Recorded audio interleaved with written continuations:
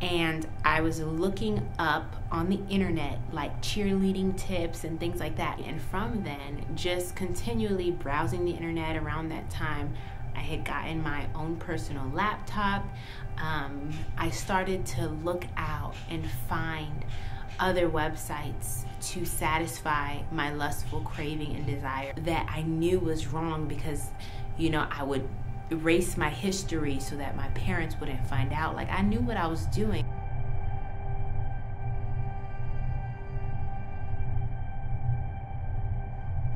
Hey everybody, my name is Karolyne Roberts. Today I want to talk about part of my testimony, something that I struggled with during my time of being single, and that is lust.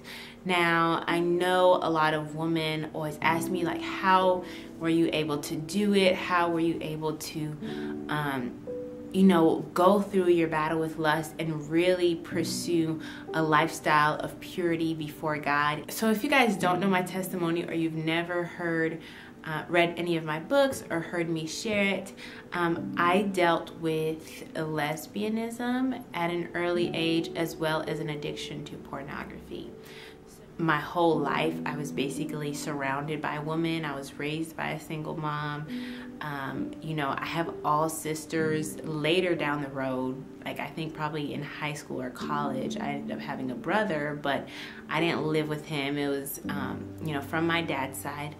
So just growing up, just being surrounded by women and the love of women, and not really knowing before Christ how it was to be loved by a man, I feel like I kind of just gravitated to that. I know people will tell me, like, when I share my testimony, you know, you were just a little girl, like, don't feel bad about it. But I feel like even at that time, there was some sort of conviction that I had, or just something didn't feel right about what I was doing, and that's why I wasn't out there, or I wasn't verbal, or I wasn't bold about my interactions with the girls back then. It was very secretive. You know, this is something that I held from my family, from my mom, because I didn't want anyone to be ashamed of me. And even at a young age, even though I didn't understand the concept of sinning against God, I had a feeling that I wasn't doing something right. So that is kind of how my whole, you know, introduction to lesbianism and thoughts with other women. Like I said, even though I didn't act upon a lot of things, in my head, I had these impure thoughts that tainted my heart about women. And in the Bible, it says that even if you look lustfully at a woman, that you've already committed adultery in your heart. So, you know, sinning isn't just acting upon something. What is the intention of your heart saying? What are your thoughts saying? What are you thinking about? Because God doesn't just see what we act upon or what we do within our flesh. He hears our thoughts. He sees our heart. He sees our intentions. And, you know, eventually I had to learn that purity wasn't just the fact that, you know, I didn't have a official girlfriend. Purity was, am I honoring God with my life truly, in my heart, in my mind, behind closed doors when nobody sees me, not just how I look to others in the forefront. And I really had to learn that this issue of lust had to be dealt with, like, in here.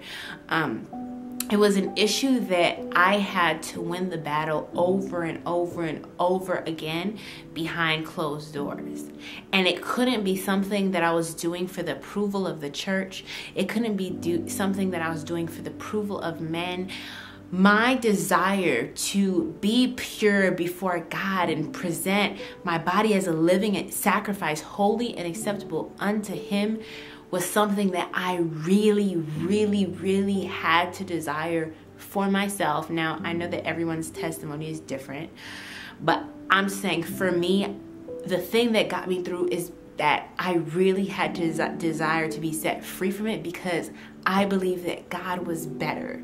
God was more. That all these things I was doing would never be able to satisfy me, would never be good enough, for me. During my middle school years, I was getting ready for tryouts for my middle school cheerleading team, and I was looking up on the internet like cheerleading tips and things like that. And from then, just continually browsing the internet around that time, I had gotten my own personal laptop.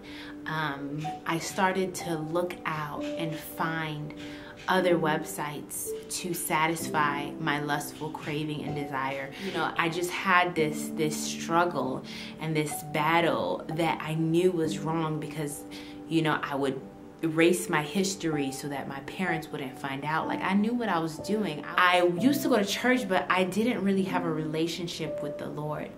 But I've heard the gospel, but I just never really let it sink in. So anyways, I was in this verbally abusive relationship, and it was so hard to get out of that relationship because the guy would threaten to commit suicide if I left him, and just made all these threats that made it hard for me mentally, like, to get out of the relationship with him. So one night I was just praying, and I was like, God, you know, I've never built a relationship with you. I never really got to know you. I know I go to church and stuff, but if you break off this relationship with this guy, I promise that I will get to know you.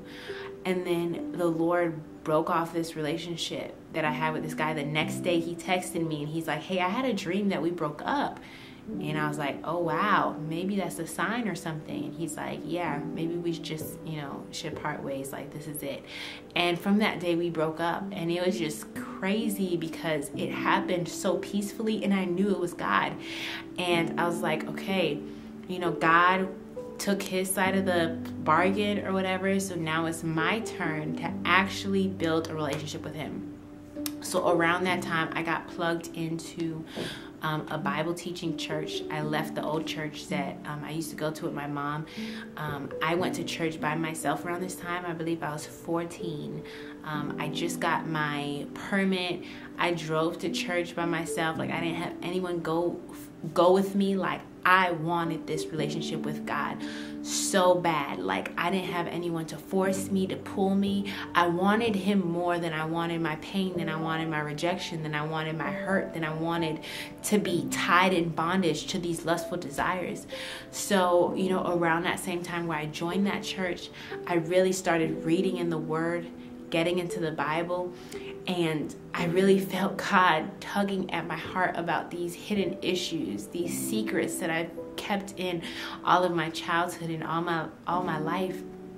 So this is when I started going through my process of deliverance. At first, it wasn't easy. Some months would go by and I would go back on a pornographic website. But eventually, honestly, I can say, like, I was set free because the Lord has shown me and give me strategies to continue to fight this fight, even in my marriage, to continue to remain pure. So some of the things that I did is I had to give myself a time where I'm just not going to be on the computer. I'm just not going to be, you know, online. If my mom is asleep, if my parents are asleep, then okay, we got to close the computer. I need to be asleep too. I started to guard my heart strongly. So, for example, I stopped, which it got better over time, but I stopped listening to really, really secular music, but I still listened to R&B at the time, but at least it was a step.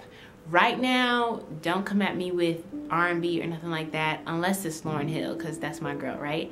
But don't come at me with no Rihanna. Like, it is praise and worship all day.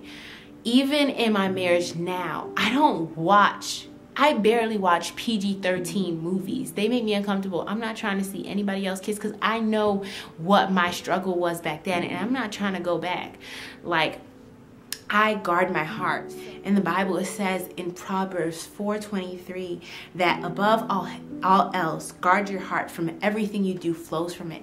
So when you guard your heart, you put a protective barrier around it. So when God, you know, removes everything that was unclean from within your heart, and he renews a right heart and a new spirit within you, now you guard it and your heart is pure. So you get to have pure actions that flow from it.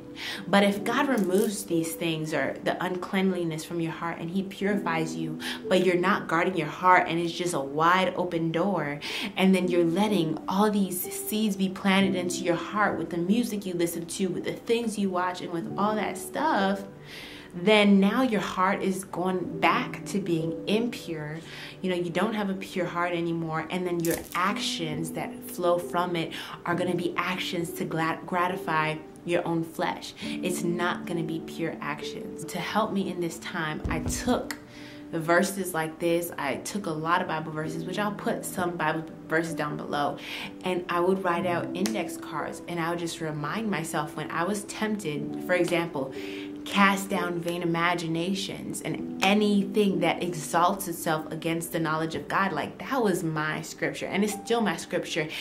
Because you cannot avoid the temptation sometimes, because it'll come knocking at the door. You cannot avoid that. The enemy is still going to send temptation, but you are responsible for how you respond to that. You have to take authority immediately and cast down that vain imagination. Turn off that TV show. Walk out the room, even if you look crazy, even if you wasted your money. If I go to a movie and they're here like inappropriate, having whatever, doing whatever they want to do, I will walk out of the movie. I don't care how much I paid for the movie. Like, that's how serious you have to be. And even like with the people around you, you have to be honest. I had to explain to my husband, because he can watch some things, and though there are some things that he has peace about watching, and I'm not going to sit here and nag him, but I say, hey babe, you know my struggle. Can you go outside and watch this? Can you put in your headphones? You know, you do your thing, but I'm not trying to listen to that, and I'm not trying to watch that. And he just understands and he respects that. So, you know, if you are in this season and if you have friends, and hopefully they're godly friends, so be careful who you surround yourself with, or even family members. You know, we got some family members that you're gonna be around, some family parties. They have their own music, they have their own stuff. Just be real. Hey, I don't listen to this stuff. I desired God more, and over time it became easier and easier. The more you resist the devil, like the Bible says, he shall flee. I just continued resisting him. It's been years since I've been doing this walk, and every time I just resist him, resist him, resist him, resist him, resist him, resist him, and it became easier and easier. God always provides a way of escape, so you don't have to feel in bondage to your past and into your sin and into your lust. You have to remember, when you're in that moment, you have to say, God has provided a way of escape. God has provided a way of escape. So show me, Lord, what is the way of escape right now? Does it mean I can walk away? Does it mean I have some worship music that I can put on? Does it mean I need to go spend some time in my word? What is that way of escape? Holy Spirit, reveal it to me so I can go forth. A lot of you are trying to do this in your own flesh. I wasn't able to fight this battle with lust until I really started building a relationship with the Lord, until I got saved and I really had the power of the Holy Spirit working within me, especially baptism of the Holy Spirit. The power that comes out of that, like being edified through and in the Holy Spirit, will allow you to walk out, because he'll show you what's ahead. The Holy Spirit will say, hey, no, don't go to that party. Hey, no, don't go over that person's house. No, don't let him come over the house. I don't think you should go on a date with this person. No. But if you don't have the Holy Spirit to lead you and guide you and show you the things that are to come, then you're just going to keep falling into a trap, falling into a trap, falling into a trap. I was a virgin, which, like I said, I didn't have intercourse before I got married. So I was a virgin when I got married, but a lot of us put so much emphasis on our virginity and not so much on our purity, and you could be a pretty dirty virgin. I thought I was so uppity and so great and so good because I'm a virgin, but behind closed doors I was having thoughts of doing things with women. I was trying to push the envelope but not go all the way. And if you have had sex, that doesn't make you damaged goods. God has a way of restoring you to purity. Like, anything is possible to the Lord. He can restore you to purity. Of course, you're not going to physically be a virgin anymore, but sometimes we really need to focus more on what's going on the inside than what's going on the outside. and we need to focus more on if we're pleasing God with our lives versus how we're appearing as a goody two-shoes or as a good girl before other men. It's really a posture of heart, knowing that in every season, no matter if I'm single, no matter if I'm married, I really want to honor God with my heart. I really want to do His will, and I want to bring Him glory out of my relationships, out of my singleness, in and out of every season. I really hope that this video blessed you. I love you all. Thank you so much for watching. Bye.